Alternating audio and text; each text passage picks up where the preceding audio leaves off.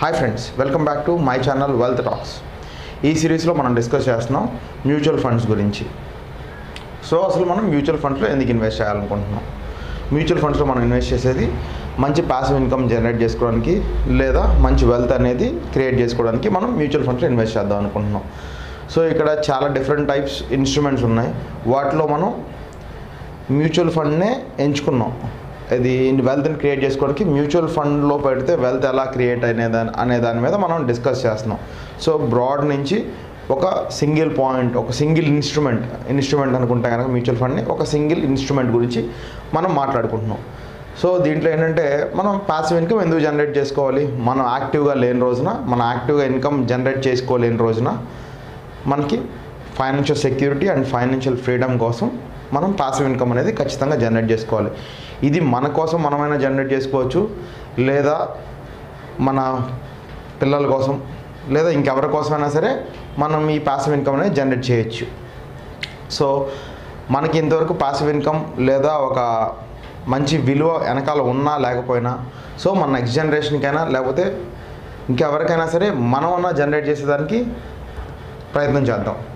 So దానిలో భాగంగా ఏంటంటే మనం మ్యూచువల్ ఫండ్ అనే కాన్సెప్ట్లో మనం ఇన్వెస్ట్ చేస్తే మనకి ఎలా రిటర్న్స్ వస్తాయి అనే దాని గురించి మనం ఈ సిరీస్లో మాట్లాడుకుంటూ వస్తున్నాం ఫ్రమ్ ప్రీవియస్ వీడియోస్. ఆ వీడియోస్ ఎవరైనా మిస్ అయితే కనుక మ్యూచువల్ ఫండ్స్ 1 and 2 టాపిక్స్ చూడండి వీడియోస్. ఓకే, సో ఈ రోజున మనం పాసివ్ ఇన్కమ్ జనరేట్ చేసుకోవడానికి మ్యూచువల్ ఫండ్స్ గురించి చూస్తున్నాం మనం. సో మ్యూచువల్ ఫండ్స్లో మనకి డిఫరెంట్ ఆప్షన్స్ ఉన్నాయి.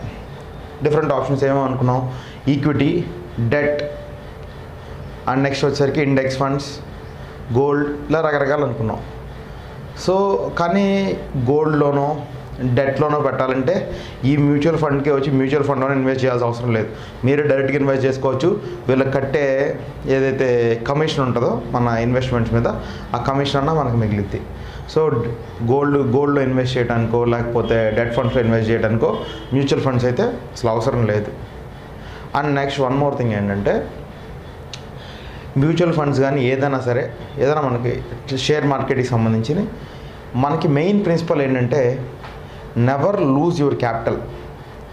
మన క్యాపిటల్ మన దగ్గర ఉన్నంతకాలం ఖచ్చితంగా మనం ఎర్న్ చేసే అవకాశం ఉంటుంది. ఎప్పుడైతే మన క్యాపిటల్ మనం పోయిందో, అంటే మన క్యాపిటల్ మొత్తం లాస్ అయిపోయామో, ఇక ఆ తర్వాత ఎర్న్ చేయడానికి ఏముండదు, అక్కడ అసలు మార్కెట్ చూడడానికి కూడా ఏముండదు మనకి. సో ఫస్ట్ బేసిక్ ప్రిన్సిపల్ అంటే మన క్యాపిటల్ని మనం జాగ్రత్త చేసుకోవాలి. ఎప్పుడైతే మన క్యాపిటల్ని జాగ్రత్త చేసుకుంటామో ఖచ్చితంగా మనం మంచి ఇన్కమ్ అనేది రిటర్న్ తీసుకోవడానికి ఉంటుంది షేర్ మార్కెట్స్ నుంచి. సో ఇది first and basic principle. So ఈ ప్రిన్సిపల్లో మనం మాట్లాడుకుంటే మ్యూచువల్ ఫండ్స్ వర్క్ చేసే ఏంటంటే ఒక మెయిన్లీ కాంపౌండింగ్ అనే ప్రిన్సిపల్ మీదే మనకి ఇన్వెస్ట్మెంట్ మీద రిటర్న్స్ కానీ వెల్త్ అనేది క్రియేట్ చేయడం జరుగుతుంది. సో ఇది ఎలా వర్క్ చేస్తుందంటే టైంతో పాటుగా మనం ఎంత లాంగ్ పీరియడ్ మనం అక్కడ ఆ పొజిషన్లో ఉంటే, మనం ఇన్వెస్ట్ చేయగలిగి ఉండి లేకపోతే ఇన్వెస్ట్ చేస్తూ ఉన్నా, సో మనకి అంతగా టైం పెరిగే కొద్దీ మన వెల్త్ అనేది బిల్డప్ అవుతూ ఉంటుంది. అది ఎలా బిల్డప్ అవుతుందంటే ఫస్ట్ 1 to 10 years ఎంత బిల్డ్ అయిద్దో 10 to 15 yearsలో అంతకన్నా డబల్ బిల్డప్ అవుతుంది. అదే 1 to 15 ఎంత బిల్డప్ అవుతుందో నియర్లీ 15 to 20 అంత బిల్డప్ అవుతుంది. 1 to 20 అంత బిల్డ్ అయిద్దో 20 to 25 అంత బిల్డ్ అయ్యే అవకాశం ఉంది. సో కాంపౌండింగ్ ప్రిన్సిపల్లో అమౌంట్ కాంపౌండింగ్లో ఉన్న మ్యాజిక్ అది. సో దాన్ని మార్కెట్ అనలిస్ట్ ఏమంటారు లేదా ఫైనాన్షియల్ అనలిస్ట్ ఏమంటారంటే ఇది 8th వండర్, కాంపౌండింగ్ ప్రిన్సిపల్ అనేది 8th వండర్గా కూడా చూస్తూ ఉంటారు. సో కాంపౌండింగ్ అనే ప్రిన్సిపల్ ద్వారా మనం మన వెల్త్ని క్రియేట్ చేసుకోవడానికి మ్యూచువల్ ఫండ్స్లోకి వచ్చాం. సో మ్యూచువల్ ఫండ్స్లో బ్రాడ్ వెరైటీస్ ఉన్నాయి. దాంట్లో మనం నారో చేసుకొని, ఎందుకంటే మనం మ్యూచువల్ ఫండ్స్లోకి వచ్చింది ఒక టైం పీరియడ్లో ఒక గోల్ రీచ్ అవ్వడానికి. సో ఆ గోల్ రీచ్ అవ్వాలంటే మనం ఏదో చిన్నగా నిదానంగా ఏ రిస్క్ లేదా ఆ టాపిక్ కూర్చుందాం అనుకుంటే ఆ టార్గెట్ని మనం రీచ్ అవ్వలేం. సో మన టార్గెట్ ఫిక్స్ చేసుకున్నాక, సో మనకు ఆ టార్గెట్లోకి వెళ్ళాలంటే మనం ఏ పేస్తో వెళ్ళాలి, సో అప్పుడు ఏ పేస్తో వెళ్తే మనం ఎంత టైంలో ఆ టార్గెట్ రీచ్ అవుదాం అనేది ఫిక్స్ అవుతాం. సో అది ఫిక్స్ అయినప్పుడు సో మనం ఫిక్స్ అయిన టార్గెట్ డెట్తో వచ్చే రిటర్న్స్తో ఈక్వల్ అయితే so we can invest in debts. లేదా డెట్తో వచ్చే పర్సంటేజ్ ఆఫ్ రిటర్న్స్తో నేను ఆ టార్గెట్ రీచ్ అవ్వలేదు. సో మనం ఈక్విటీతో అయితే కొంచెం మంచి పేస్తో, రిస్క్ అనేది డెట్లో వచ్చేసరికి చాలా తక్కువ రిస్క్ ఉంటుంది, కానీ రిలేటివ్లీ హై రిస్క్, కొంచెం ఎక్కువ రిస్క్ ఈక్విటీలో ఉంటుంది. కానీ ఆ రిస్క్ని బ్యాలెన్స్ చేసుకుంటా మనం టైం పీరియడ్తో ఆ రిస్క్ని బ్యాలెన్స్ చేసుకుంటా వెళ్తే దీంట్లో కూడా రిస్క్ చాలా తక్కువ. అందులోనే మనం తీసుకెళ్ళి మ్యూచువల్ ఫండ్స్లో పెడుతున్నామంటే వాళ్ళు ఎవరంటే మంచి అనలిస్ట్. సో వాళ్ళు మనకంటే బెటర్గా ఆలోచించగలుగుతారు, బెటర్గా మార్కెట్ని ప్రిడిక్ట్ చేయగలుగుతారు. ఎంతో కొంత, 100% ఎవరు ప్రిడిక్ట్ చేయలేరు. సో ఎంతో కొంత వాళ్ళు ప్రిడిక్ట్ చేయగలుగుతారు. సో మ్యూచువల్ ఫండ్స్లో పెట్టిన వల్ల అడ్వాంటేజెస్ ఉన్నాయి. సో పెద్దగా రిస్క్ అవసరం లేదు, రిస్క్ ఉండదు, కాకపోతే కొంచెం రిస్క్ ఉంటుంది. కానీ ఈక్విటీలో పెడితేనే మనం ఒక సర్టెన్ పేస్తో మన అనుకున్న టైం పీరియడ్లో మన గోల్ని రీచ్ అయ్యేదానికి అవకాశం ఉంటుంది. ఒక మంచి పాసివ్ వెల్త్ని క్రియేట్ చేసుకోవడానికి అవకాశం ఉంటుంది, ఇన్కమ్ క్రియేట్ చేసుకునే అవకాశం ఉంటుంది. సో బేసిక్గా కాంపౌండింగ్ ప్రిన్సిపల్ అనుకుంటే మనం ఇక్కడ 2 విషయాలు, 2 టైప్స్ ఉంటాయండి. ఈక్విటీ మ్యూచువల్ ఫండ్స్లో బేసిక్గా 2 రకాలు ఉంటాయి. ఒకటి వచ్చేసరికి గ్రోత్, ఇంకోటి వచ్చేసరికి డివిడెంట్. ఇది మనకి చాలా ఇంపార్టెంట్, ఈ 2 కాన్సెప్ట్స్ చాలా ఇంపార్టెంట్. గ్రోత్ వచ్చేసరికి మన ఎన్ఏవి ఉందనుకుందాం, ఎన్ఏవి 10 ఉందనుకున్నాం. ఈ 10 కాస్త నెక్స్ట్ 2 ఇయర్స్లో ఇది, నెక్స్ట్ 1 ఇయర్లో ఇది 20 అయింది. సో ఏమైందంటే ఈ 20ని యాజ్ ఇట్ ఈజ్గా మనకి ఏదైతే లాభం వచ్చిన అమౌంట్ని కూడా యాజ్ ఇట్ ఈజ్గా మనం రీఇన్వెస్ట్మెంట్ చేసుకుంటూ వెళ్ళిపోద్ది అనమాట మన అనుకున్న టైం పీరియడ్ దాకా. లేదా మీరు టోటల్ ఫండ్ని విత్డ్రా చేసుకునేదాకా ఏమైందంటే మీరు ఫండ్ని విత్డ్రా చేసుకునేదాకా. సో ఇది మొత్తం ఈ మన ప్రిన్సిపల్ అమౌంట్ ప్లస్ ఈ గ్రో అయిన అమౌంట్ 2 కలిపి మళ్ళీ ఇన్వెస్ట్ చేసుకుంటూ వెళ్తారు మ్యూచువల్ ఫండ్స్లో. సో ఇది ఒక కాన్సెప్ట్. నెక్స్ట్ డివిడెంట్ అంటే ఏంటంటే ఎవ్రీ ఇయర్, ఈరోజు మన అనేవి 10 ఉందనుకుందాం, ఒక 1 ఇయర్ తర్వాత 30 అయింది అనుకుందాం, హోప్ఫుల్లీ 30 అయింది అనుకున్నాం. జనరల్గా ఏదో సరే 10% to 20% లోపల వేరే అవుతూ ఉంటుంది డివిడెంట్ అనేది. సో 10% డివిడెంట్ ఇచ్చారనుకుందాం, మన 30 అయింది, 10% డివిడెంట్ ఇచ్చారనుకుందాం. సో ఆ వచ్చే ఆ అమౌంట్ని మనకి రిటర్న్ చేస్తారు, మిగిలిన అమౌంట్ని మళ్ళీ ఇన్వెస్ట్ చేసుకుంటూ వెళ్తారు. సో ఇలా ఏమైందంటే షార్ట్ టర్మ్లో ఇది పెద్దగా ఏమీ వేరియేషన్ చూపించదు, కానీ లాంగ్ టర్మ్లో ఇది చాలా వేరియేషన్ చూపిస్తుందండి. ఒక చిన్న ఎగ్జాంపుల్తో చెప్తే,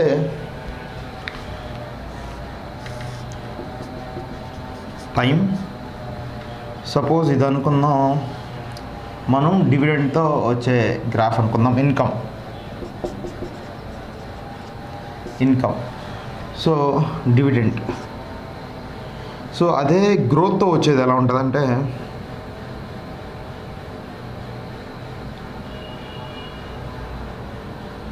సో చూడండి, ఇక్కడ టైం పెరిగే కొద్దీ మనకి ఇన్కమ్ అనేది ఎక్కువ అవుతుంది. సో ఇక్కడ గమనించాలి అండి, మనకి టైం పెరిగే కొద్దీ ఇన్కమ్ అనేది గ్రోత్లో అయితే ఎంత వస్తుంది, డివిడెంట్లో అయితే తగ్గిద్ది.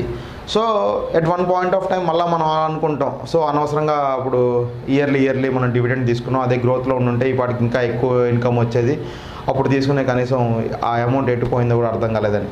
సో మనకి ఖచ్చితంగా గ్యారంటీగా మనకి ఇయర్లీ ఎంతో కొంత రిటర్న్ వస్తే బాగుంటుందండి, తప్పదు నాకు కావాల్సింది అనుకున్న వాళ్ళు డివిడెండ్ తీసుకోండి, లేకపోతే 100% గ్రోత్లోకి వెళ్ళండి. ఇదే నా సజెషన్ కూడా. సో ఈ రకంగా మనకి కాంపౌండింగ్ ప్రిన్సిపల్ ద్వారా ఇలా మనకి మన పెట్టిన ఇన్పుట్ క్యాపిటల్ అనేది మనకి ఈ రకంగా వెల్త్ క్రియేట్ చేస్తే ఇలా గ్రో అయ్యే అవకాశం ఉంటుంది.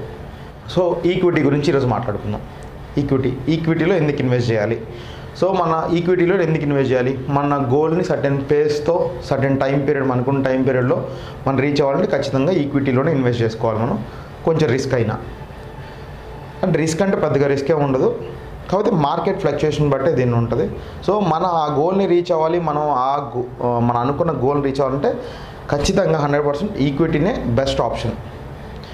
ఈక్విటీ కాకుండా డెట్ లోనో గోల్డ్ లోనో పెట్టేటైతే అసలు ఇక్కడ దాకా రావసరం లేదు, డైరెక్ట్గా మీరే చేసుకోవచ్చు. మ్యూచువల్ ఫండ్స్ కాన్సెప్టే అసలు అనవసరం. ఎవరైతే అలా అనుకుంటే డెట్ గురించో గోల్డ్ గురించో ఆలోచించే వాళ్ళకి మ్యూచువల్ ఫండ్స్ అసలు అనవసరం.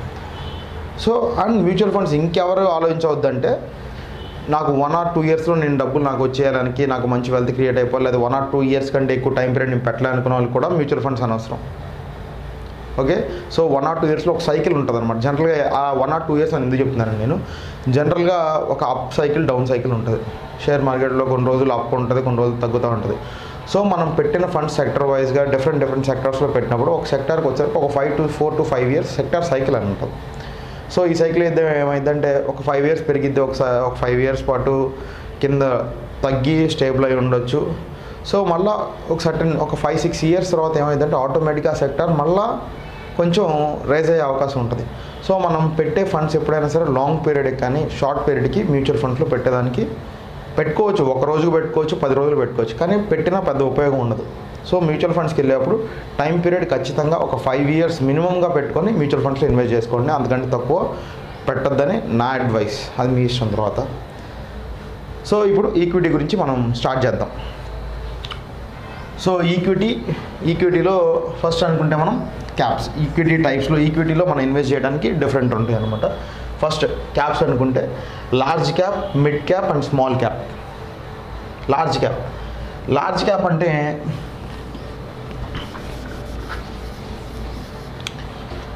క్యాప్ అంటే నిఫ్టీ పాయింట్ ఆఫ్ వ్యూలో లార్జ్ క్యాప్ అంటే top 50 companies. Large క్యాప్లో ఏముంటాయంటే top 50 companies in నిఫ్టీలో టాప్ 50 కంపెనీస్ అంటే మోస్ట్లీ జీడిపి దీని మీదే ఆధారపడి ఉంటుంది. Market capitalisation, total NSC market value అన్ని కంపెనీస్ యొక్క మార్కెట్ క్యాపిటలైజేషన్ తీసుకుంటే ఆల్మోస్ట్ 80% ఈ లార్జ్ క్యాప్స్లోనే ఉంటుంది. ఇవేంటంటే అమాంతంగా పెరిగిపో, అమాంతంగా తగ్గిపో. ఇవి best companies in India. So అమాంతంగా పెరగవు, తగ్గవు. సో ఇక్కడ పెట్టుకోవడం రిస్క్ చాలా తక్కువ, చాలా సేఫెస్ట్ కూడా ఇక్కడ పెట్టుకోవడం. రిటర్న్స్ కూడా అలా ఒకేసారి ₹100 అయిపోదు. నిదానంగా ఒక మంచి పేస్తోనే మన ఇన్వెస్ట్మెంట్ అని రిటర్న్ వస్తుంది. చాలా రిస్క్ తక్కువ దీంట్లో. నెక్స్ట్ వచ్చేసరికి మిడ్ క్యాప్స్ అంటే ఇవి గ్రోయింగ్ కంపెనీస్ కింద చెప్పుకోవచ్చు మనం. మిడ్ క్యాప్లో ఉండే కంపెనీస్ గ్రోయింగ్ కంపెనీస్ అంటే ఒక చిన్నగా స్టార్ట్ అయ్యి లార్జ్ క్యాప్కి వెళ్ళే కంపెనీస్ ప్రతి మిడ్ క్యాప్లోంచి వెళ్ళినాయి తప్పితే డైరెక్ట్గా లార్జ్ క్యాప్ అయిపోదు ఏది. సో మిడ్ క్యాప్లో ఉండే కంపెనీస్ గ్రోత్ అనేది ఉండే అవకాశం ఉంటుంది. సో అది ఎలా ఉంటుందంటే ఒకేసారి అంటే జస్ట్ మనం జనరల్ ఎగ్జాంపుల్ తీసుకుంటే ఈ లార్జ్ క్యాప్ అనేది కొంచెం ఒక 50 to 60 years ఏజ్డ్ పర్సన్గా అనుకుంటే బాగా పరిగెట్టలేడు, నిదానంగా నడుచుకుంటా జాగింగ్ చేసుకుంటా వెళ్ళగలుగుతాడు. సో గ్యారంటీగా. సో అదే మిడ్ క్యాప్ అనుకోండి, మంచి యూత్ఫుల్, ఒక 25-30 years యువకుడులాగా అనమాట. ఒకేసారి వెళ్తే పరిగెట్టుకుంటా పైకి వెళ్ళిపోతాడు, ఢమాలని అక్కడి నుంచి కింద పడిపోతాడు. సో ఈ మంచి గ్రోయింగ్ కంపెనీస్ ఇక్కడ కూడా పెట్టుకోవచ్చు మనం పెట్టుబడి. ఇది కొంచెం రిస్క్, కొంచెం ఆలోచించుకొని, కొంచెం మార్కెట్ వాచ్ చేసుకొని పెట్టుకుంటే బాగుంటుంది. మార్కెట్ ఏ టైంలో ఈ సెక్టార్ వైజ్ పెట్టుకున్నప్పుడు ఎలా ఉన్నాయి మిడ్ క్యాప్ కంపెనీస్, ఆ సెక్టార్ని ఒకసారి చూసుకొని ఆ టైంలో ఇన్వెస్ట్ చేసుకుంటే మంచి రిటర్న్స్ వచ్చే అవకాశం ఉంది. చాలా మంచి రిటర్న్స్ వచ్చే అవకాశం, దీని మీద ఎక్కువ రిటర్న్స్ వచ్చే అవకాశం ఉంది. Next small caps. ప్రస్తుతానికి మన ఇప్పుడే స్టార్ట్ చేస్తున్నాం కాబట్టి మ్యూచువల్ ఫండ్స్ గురించి, దీని గురించి వీటిల్లో పెట్టుబడి పెట్టొద్దని చెప్తాను. ఎందుకంటే ఇవి ఎలా ఉంటాయంటే పెరిగితే ఈ స్మాల్ క్యాప్ నుంచే లార్జ్ క్యాప్ వెళ్ళిద్ది ఏ కంపెనీ అయినా. సో ఒక 30 to 40 times వెళ్ళిపోయిన రోజులు కూడా ఉంటాయి కొన్ని కంపెనీస్. ఏదైనా సరే ఈ ట్రావెల్ ఇక్కడి నుంచి ఇక్కడికే వెళ్తుంది. సో ఇక్కడ స్టార్ట్ అయిన కంపెనీ ఇక్కడికి వెళ్ళే అవకాశం ఉంది, లేదా ఇక్కడ నుంచి కనుమరుగైపోయే అవకాశం, కనపడకుండా వెళ్ళిపోయే అవకాశం కూడా ఉంటుంది. సో ప్రస్తుతానికైతే స్మాల్ క్యాప్స్ అనేది రిటర్న్స్ కొన్ని మ్యూచువల్ ఫండ్లో 1 yearలో 30 to 40% రిటర్న్స్ ఇచ్చినవి కూడా ఉన్నాయి. కాకపోతే అది ఎవ్రీ ఇయర్ అలానే ఇస్తాయని లేదు. ఒకసారి మార్కెట్ డౌన్ఫాల్ స్టార్ట్ అయితే ఇవి జీరోకి వెళ్ళిపోయే అవకాశం ఉంటుంది, లేదా లో సర్క్యూట్ స్టాక్స్ అని కూడా అంటాం. అప్పుడు ఏమైందంటే ఇది మనం అమ్ముదామన్నా కనీసం కొనేవాళ్ళు కూడా ఎవరు ఉండరు మార్కెట్లో. సో ప్రస్తుతానికి ఇది high risk sometimes high returns కూడా. వీటన్నిటితో పోల్చుకుంటే అసలు దానికి సంబంధం లేని రిటర్న్స్ ఇస్తుంది. కానీ మన క్యాపిటల్ని హై రిస్క్తో ఏమైందంటే మన క్యాపిటల్ లూజ్ అయ్యే అవకాశం కూడా ఉంటుంది. సో అసలు హై రిస్క్ అనేది మనకి వద్దు. సో ప్రస్తుతానికి స్మాల్ క్యాప్స్లో మనం ఇన్వెస్ట్ చేయకుండా ఉందాం. సో ఇంకొక వెరైటీ ఏంటంటే ఈ ప్యాకెట్ మొత్తాన్ని మల్టీ బ్యాగ్ అంటారు. మల్టీ బ్యాగ్లో ఏమైందంటే లార్జ్ క్యాప్స్లో కొన్ని, మిడ్ క్యాప్లో కొన్ని, స్మాల్ క్యాప్స్లో కొన్ని, అన్నిటిని కలిపి ఒక బ్యాగ్గా చేసి, సో మనం పెట్టిన ఇన్వెస్ట్మెంట్ ఏం చేస్తారు, కొన్ని లార్జ్ క్యాప్లోంచి కొన్ని, మిడ్లోంచి కొన్ని, స్మాల్లోంచి కొన్ని తీసి మంచిగా బాగా పెర్ఫామ్ చేస్తున్న కంపెనీస్ని తీసి మనకి మల్టీ బ్యాగ్లో ఇన్వెస్ట్ చేస్తారు. సో ఇది బెస్ట్ ఆప్షన్. సో ఏమైందంటే కొంచెం మిడ్ క్యాప్, స్మాల్ క్యాప్ ఏమన్నా కొంచెం లో ప్రైస్ ట్రేడ్ అవుతున్నా, లేకపోతే మార్కెట్ ఏమైనా పడిపోయినా, సో లార్జ్ క్యాప్స్ అనేది దాన్ని బ్యాలెన్స్ చేస్తూ ఉంటుంది. సో పెరిగినప్పుడు ఏమైందంటే వీటితో పాటు మళ్ళీ ఇవి కొంచెం రిలేటివ్గా లార్జ్ క్యాప్ కంటే బాగా పెరిగే అవకాశం ఉంటుంది, ఎక్కువ రిటర్న్స్ ఇచ్చే అవకాశం ఉంటుంది. సో రిటర్న్స్ ఇచ్చినప్పుడు కూడా యావరేజ్ అవుతూ ఉంటుంది. సో మల్టీ బ్యాగ్ ఈ స్టేజ్లో మనం మల్టీ బ్యాగ్లో ఇన్వెస్ట్ చేసుకోవడం కూడా చాలా మంచి ఆప్షన్. సో నెక్స్ట్ ఇప్పుడు క్యాప్స్ గురించి మనం తెలుసుకున్నాం. నెక్స్ట్ మనం మల్టీ బ్యాగ్ గురించి, లార్జ్ క్యాప్ గురించి, మిడ్ క్యాప్ గురించి, స్మాల్ క్యాప్ గురించి చిన్న బ్రీఫ్గా డిస్కస్ చేసాం. నెక్స్ట్ టూల్ వచ్చేసరికి మనం దీంట్లో ఈక్విటీలో ఈఎల్ఎస్ఎస్ ఏంటంటే ఇది ఒక ట్యాక్స్ సేవింగ్ టూల్. దీంట్లో ఏమైందంటే మనం మ్యాక్సిమం 1.5 lakh వరకు ఇన్వెస్ట్ చేయగలుగుతాం. మ్యాక్సిమం 1.5 lakh వరకు ఇన్వెస్ట్ చేయగలుగుతాం. సో దీనికి లాక్ పీరియడ్ ఉంటుంది. ఈ టూల్లో ఏంటంటే లాక్ పీరియడ్ 3 years. సో మనం దీంట్లో ఇన్వెస్ట్ చేసిన అమౌంట్ 3 years దాకా వెనక తీయలేం. సో ఇది చాలా కొంతమందికి ఇది కూడా చాలా మంచిది. ఎందుకంటే కొంతమంది మ్యూచువల్ ఫండ్లో ఇన్వెస్ట్ చేస్తాం ఈక్విటీలో. సో ఎవ్రీడే నా ఎన్యూవీ ఎంత ఉంది, అబ్బో పెరిగిపోయిందా అమ్మేద్దామా, తగ్గిపోయిందా భయపడిపోయి ఏం చేయాలా. సో ఈ దీంట్లో పెట్టామనుకోండి, ఇది ఈక్విటీతో పాటే వెళ్తూ ఉంటుంది. కాకపోతే ఇది పెరిగినా తగ్గినా మనం ఏం చేయలేం, 3 years దాకా మనం డిస్టర్బ్ చేయలేం. సో ఎవరైతే కొంచెం మైండ్ సెట్ ఎలా ఉంటుందో వాళ్ళు దీంట్లో ఇన్వెస్ట్ చేసుకోవడం మంచిదే. దానివల్ల ఏమైందంటే ఒక అప్ టు 1.5 lakh మనం ఇన్వెస్ట్ చేసిన అమౌంట్కి మన ట్యాక్సిబుల్ ఇన్కంలో తగ్గించుకొని మిగతా అమౌంట్స్ పే చేసుకునేదానికి ఒక ట్యాక్స్ మిగతా అంతవరకు ట్యాక్స్ తగ్గించుకోవడానికి అవకాశం ఉంటుంది. సో కొన్నిసార్లు ఏమైందంటే ఆ 1.5 lakh ఇన్వెస్ట్మెంట్ మూలంగా అప్ టు ఎంతైతే అంత మనకి ఇన్కమ్ ట్యాక్స్ స్లాబ్ కూడా మారే అవకాశం ఉంటుంది, తగ్గే అవకాశం ఉంటుంది. సో టోటల్గా మనం కట్టే ఇన్కమ్ ట్యాక్స్ కూడా తగ్గేదానికి అవకాశం ఉంటుంది. సో ఇది కూడా మంచి టూలే. కాకపోతే రిలేటివ్గా వీటికంటే ఇది పేస్ అనేది కొంచెం తక్కువగానే ఉంటుంది. సో 3 years దాకా డిస్టర్బ్ చేయలేం. దీనికి కూడా ప్యాటర్న్, దీని గురించి తర్వాత డిస్కస్ చేద్దాం మళ్ళీ. నెక్స్ట్ వచ్చేసరికి sectoral and diversified. Sectoral funds అంటారు, డైవర్సిఫైడ్ ఫండ్స్ అంటారు. సెక్టరల్ ఫండ్స్ అంటే ఏంటంటే ఏదైనా ఒక సెక్టార్ని తీసుకుని ఆ సెక్టార్లోనే ఇన్వెస్ట్ చేయడం, మనం పెట్టే అమౌంట్ మొత్తం ఒక సెక్టార్లోనే ఇన్వెస్ట్ చేయడం. దీనివల్ల ఏమైందంటే కొన్ని ఇయర్స్ ఏమైందంటే సెక్టార్స్లో ఇంప్రూవ్మెంట్ అనేది ఉండదు.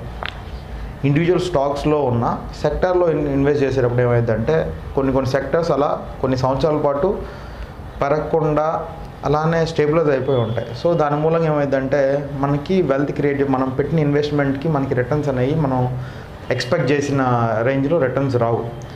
సో మళ్ళీ ఆ సెక్టార్ పెరిగేదాకా మనం వెయిట్ చేస్తా చూడటం తప్పితే ఏం చేయలేం. ఎప్పుడో హైలో కొన్నాం అనుకోండి, ఆ సెక్టర్లో ఇన్వెస్ట్ చేసాం, ఒక 100 points ఉన్నప్పుడు ఆ సెక్టర్లో ఇన్వెస్ట్ చేసాం. ఆ సెక్టర్ దగ్గర యావరేజ్గా 20 points పడిపోయి 30 points పడిపోయి 70లో మెయింటైన్ అవుతుంది అనుకోండి. అరుందని అమ్మాలేము, ఇన్వెస్ట్మెంట్ బయటికి తీసుకోవాలంటే అమ్మేయలేము, 30 points డౌన్లో మనం అమ్ముకోలేము. సో ఆ రకంగా మనకి రిటర్న్స్ అనేవి, మన టైం అనేది వేస్ట్, మన ఇన్వెస్ట్మెంట్ అనేది మనకి మంచి రిటర్న్స్ రాకుండా చేసే అవకాశం ఉంటుంది.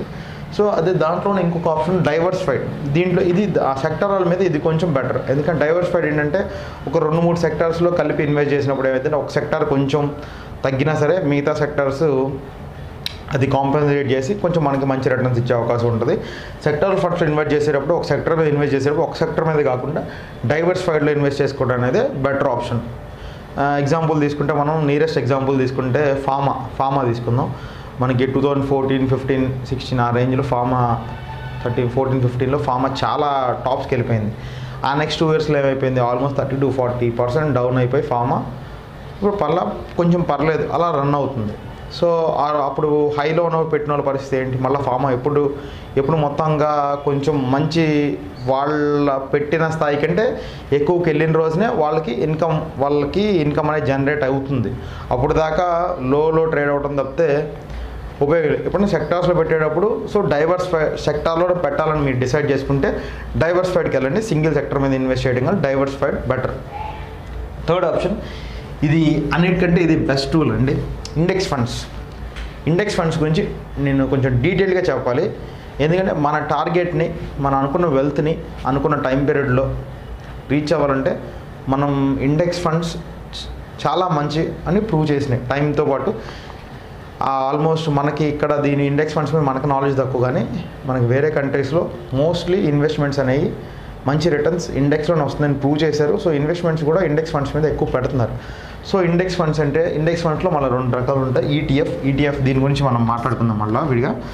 సో ఇండెక్స్ ఫండ్స్ ఈటీఎఫ్ అంటే ఇది డైరెక్ట్ ఎక్స్చేంజ్ ద్వారా ట్రేడ్ అవుతూనే ఉంటాయి. ఇది కూడా షేర్స్ కొనుక్కోవడమే, కాకపోతే షేర్స్ మార్కెట్ ఫ్లక్చుయేషన్ మూలంగా భారీగా భారీగా తగ్గిపోవు, ఒక నార్మల్ రేట్లో మంచి రిటర్న్స్ ఇచ్చేదానికి అవకాశం ఉంటుంది ఈటీఎఫ్.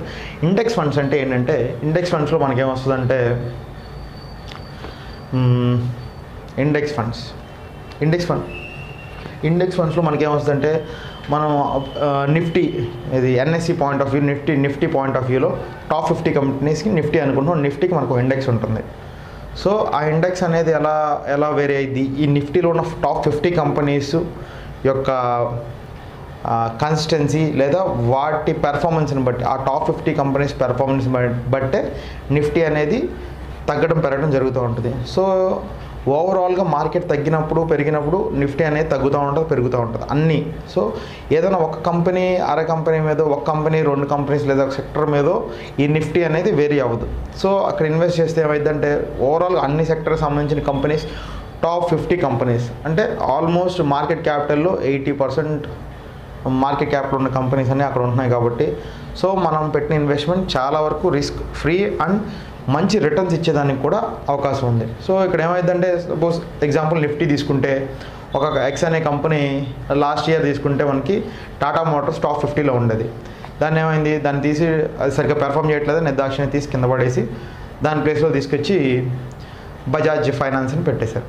సో ఎప్పుడైతే ఒక కంపెనీ మంచిగా పెర్ఫామ్ చేయదో, సో నువ్వు ఈ ప్లేస్లో ఉండడానికి ఇనెలిజిబుల్ అని చెప్పేసి ఎక్స్చేంజ్ సెబీ తీసి దాన్ని బయటపడేసి కింద ఉన్న మంచిగా పెర్ఫామ్ చేస్తా వాళ్ళ చెక్ లిస్ట్ సరిపోయే వాళ్ళ చెక్ లిస్ట్ ఉంటుంది అనమాట. ఇలా ఈ ప్రాస్పెక్ట్స్లో ఈ కంపెనీ ఇలా పెర్ఫామ్ చేయాలి. సో అలా ఏమైనా కంపెనీ ఉంటే తీసుకొచ్చి వెంటనే ఆ 50 రీప్లేస్ చేసేస్తారు. సో రీప్లేస్ చేసినప్పుడు ఏమైందంటే వాటి కన్సిస్టెన్సీ అనేది మనకు కూడా ఒక రకంగా మనకి ఈ వీటిలో పెట్టుకోవడం మూలంగా మనకు కూడా కొంచెం పని తగ్గిపోద్ది అనమాట. ఏంటి దీంట్లో మనం పెట్టే కంపెనీ అన్ని పెర్ఫామ్ చేస్తనే లేదా, పెర్ఫామ్ చేయకపోతే వాళ్ళే పీక్ బయటపడేస్తారు. మన దాకా కూడా అవసరం లేదు, మనం ఆలోచించే అవసరం లేదు, పెర్ఫామ్ చేయకపోతే వాళ్ళే పీక్ బయటపడేస్తారు. సో ఆ రకంగా ఇండెక్స్ ఫండ్స్ అనేవి చాలా మంచి ఫీచర్ ఉన్న funds. Okay, so index funds గురించి బ్రీఫ్గా నేను నెక్స్ట్ 1 or 2 సెషన్స్లో, నెక్స్ట్ 2 సెషన్ నాకు తెలిసి ఒక 2 సెషన్స్ పడుతుంది ఇండెక్స్ ఫండ్స్ గురించి. సో ఇండెక్స్ ఫండ్స్ గురించి మనం బ్రీఫ్గా డిస్కస్ చేద్దాం. సో ఇండెక్స్ ఫండ్స్ అనేవి ఇన్వెస్ట్మెంట్కి చాలా మంచి టూల్స్. సో మనం మెయిన్ ఫోకస్ ఇండెక్స్ ఫండ్స్ మీద చేద్దాం. మన గోల్ రీచ్ అవ్వడానికి, ఎలా రీచ్ అవ్వడానికి ఇండెక్స్ ఫండ్స్ మనకి ఎలా హెల్ప్ అవుతాయి, ఈ ఇన్స్ట్రుమెంట్ ఎలా వాడుకోవాలనేది మనం చూద్దాం. ఇప్పుడు మనం మ్యూచువల్ ఫండ్స్ అనే ఇన్స్ట్రుమెంట్ సెలెక్ట్ చేసుకున్నాం. మనం వెల్త్ క్రియేట్ చేసుకోవడానికి మ్యూచువల్ ఫండ్స్ అనే ఇన్స్ట్రుమెంట్ని సెలెక్ట్ చేసుకున్నాం. సో సెలెక్షన్ అయిపోయింది. సో మన రోడ్ అనేది పాత్ చూస్ చేసుకున్నాం. ఒక డెస్టినేషన్కి వెళ్ళడానికి మనం రోడ్ చూస్ చేసుకున్నాం.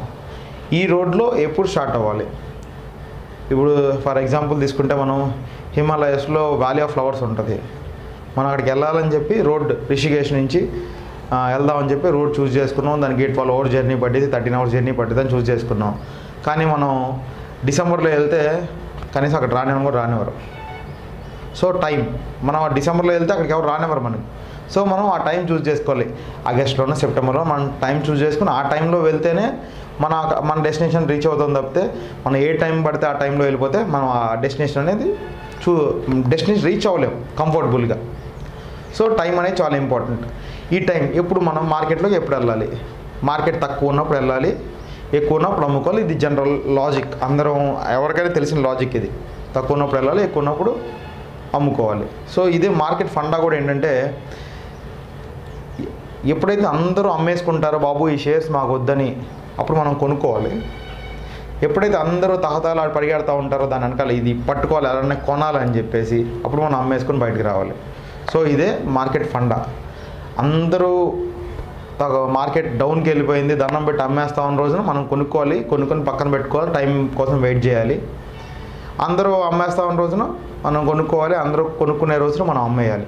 సో అంతేకాని అందరూ అమ్మేస్తున్నారని చెప్పి కనీసం ఫండమెంటల్గా కూడా బెటర్గా లేని స్టాక్ని కొనుక్కుని మనం లోపల పెట్టుకున్నాం అనుకోండి, అది ఈ టైం కొద్దీ కనీసం దాన్ని కొనేవాళ్ళు కూడా ఎవరు ఉండరు. సో ఏదైనా స్టాక్ని కొనే ముందు ఫండమెంటల్గా బాగుంటేనే కొందాం. అది తగ్గినా సరే ఫండమెంటల్గా మంచుకున్న కంపెనీ ఏ రోజుకైనా మళ్ళీ పైకి వెళ్ళే అవకాశం ఉంటుంది. సో మనం ఏ స్టాక్ కొన్నా సరే, ఏ మ్యూచువల్ ఫండ్లో కన్నా ఫండమెంటల్గా దాంట్లో ఉండే ఏంటి, వాటి పెర్ఫార్మెన్స్ నెక్స్ట్ ఇయర్స్లో ఎలా ఉండబోతుందో ఒక చిన్న అసెస్మెంట్ చేసి, జనరల్గా మనమే కూర్చొని ఒక కంపెనీ గురించి నేను చెప్తాను నెక్స్ట్ సెషన్స్లో ఫండమెంటల్ అనాలిసిస్ చెప్తాను. సో మనమే ఒక కంపెనీ అనలైజ్ చేసుకొని ఇన్వెస్ట్ చేసుకున్నాం అనుకోండి తక్కువకి వచ్చినప్పుడు, సో ఖచ్చితంగా అది నెక్స్ట్ మనం టైం పీరియడ్తో పాటు అది కూడా పెరిగిద్ది, ఖచ్చితంగా మనకు మంచి రిటర్న్స్ ఇస్తుంది. అందుకని ఏ కంపెనీతో పోతే ఆ కంపెనీకి తక్కువకి వస్తుంది కదా, రూపాయికి వస్తుంది, 2 రూపాయలకి వస్తుంది, నిన్న 10 రూపాయలు ఉంది, ఆర్కామ్ షేర్స్ ఉన్నాయి, మన దగ్గర 12 రూపాయలకి వచ్చినాయి, మొన్న అది 2 రూపాయలకో 3 రూపాయలకి వచ్చింది, తప్పు 10 రూపాయలు 3 రూపాయలకి వచ్చింది, కొనుక్కొని పెట్టుకుంటే అది పెరిగిద్దా లేదా ఎవరికి తెలియదండి. సో అలాంటి వాటిలో ఇన్వెస్ట్ చేయొద్దు. సో మంచి ఫండమెంటల్గా ఉన్న కంపెనీస్ కొనుక్కుందాం, వాటిలో ఇన్వెస్ట్ చేసుకుందాం, మనకి మంచి టైంతో పాటు మంచి రిటర్న్స్ కూడా ఇచ్చే అవకాశం ఉంటుంది. అందుకని మనం టైం అనేది ఏ టైంలో మనం మార్కెట్ ఎంటర్ అవ్వాలనేది చాలా జాగ్రత్తగా ఎంటర్ అవ్వాలి. సో ఎవరైనా సరే ఒక పర్టికులర్ పర్సన్ కానీ, ఒక ఇన్స్టిట్యూషన్ కానీ, ఒక ఎక్స్పర్ట్ కానీ మార్కెట్ ఇక్కడ స్టార్ట్ అయ్యింది, ఇక్కడ దాకా రీచ్ అయ్యింది అని ఎవరు చెప్పలేరు. ఏ ఫైనాన్షియల్ అసలు ఇంతవరకు అది అలా అనలైజ్ చేసే సాఫ్ట్వేర్ లేదు, ఒక మనిషి లేడు. అలా ఎవరు ఉంటే వాళ్ళు ఓవర్ నైట్ బిలీనియర్స్ అయిపోతారు తప్పితే, ఎందుకంటే మార్కెట్ అనేది అన్ప్రెడిక్టబుల్. సో ఇక్కడ ఉన్న ఇది ఏది లేని దానికంటే ఎంతో కొంత ఉండటం బెటర్ అంటారు కదా, ఆ రకంగా. So nearest highs and nearest lows మనకి ప్రిడిక్ట్ చేసుకోగలుగుతాం మన ఫైనాన్షియల్ ఎక్స్పర్ట్స్ ద్వారా కానీ ఇంకోటి ద్వారా మనం nearest highs and nearest lows మనం మ్యాప్ చేసుకునే అవకాశం ఉంది ఇప్పుడున్న టెక్నాలజీతో. సో అదేంటంటే ఒక చిన్న ఎగ్జాంపుల్ తీసుకుందాం. ఇది ఒక గ్రాఫ్ అనుకుందాం, ఇది ప్రైస్ అనుకుందాం. సో ఈ పాయింట్ ఎగ్జాక్ట్ పాయింట్స్ అనేది ఎవరు కూడా ప్రెడిక్ట్ చేయలేము. సో ఇక్కడ మనకున్న అవకాశం ఏంటంటే నియరెస్ట్ లో పాయింట్స్ లేదా నియరెస్ట్ హై పాయింట్స్, నియరెస్ట్లో మనం ప్రిడిక్ట్ చేసుకోగలుగుతాం. సో మనం ఏదైనా పర్చేస్ చేసేటప్పుడు, మనం ఏదో కొనేటప్పుడు ఆ లాజిక్స్ కొంచెం ఫండమెంటల్ టెక్నికల్ అనాలిసిస్ ఉంటుంది, అది కొంచెం నేర్చుకుంటే ఈజీగానే ఉంటుంది. కొంచెం తెలుసుకోవాలి, వాటి గురించి తెలుసుకుందాం. ఆ కొంచెం తెలుసుకున్నాక ఏమైందంటే మనమే కొంచెం అనలైజ్ చేయగలుగుతాం. సో ఈ స్టాక్ ఎక్కడ దాకా వచ్చిందా, రెసిస్టెన్స్ పాయింట్స్ అని ఉంటుంది. సో ఇక్కడ ఉందా, ఇది ఇంతకంటే తగ్గిందా, ఎందుకంటే తగ్గితే ఇది ఇంకా పడిపోద్ది, సో ఇక్కడే ఉందా పైకి వెళ్ళే అవకాశం, అందుకంటే ఆ రెసిస్టెన్స్ పాయింట్ తగ్గిందా, నెక్స్ట్ రెసిస్టెన్స్ ఎక్కడ వచ్చే అవకాశం ఉంది, దీనికి అక్కడ దాకా పడిద్దా. సో కొంచెం అనలైజ్ చేసుకునే దానికి అవకాశం ఉంటుంది. సో టైం అనేది చాలా ఇంపార్టెంట్ దీంట్లో. సో మన డెస్టినేషన్ రీచ్ అవ్వడానికి మనం మంచి టూల్ని వెతుక్కోవాలి. ఆ టూల్తో పాటుగా ఆ టూల్లో ఇన్వెస్ట్ చేసే టైం కూడా మనం మంచిగా చూస్ చేసుకుంటే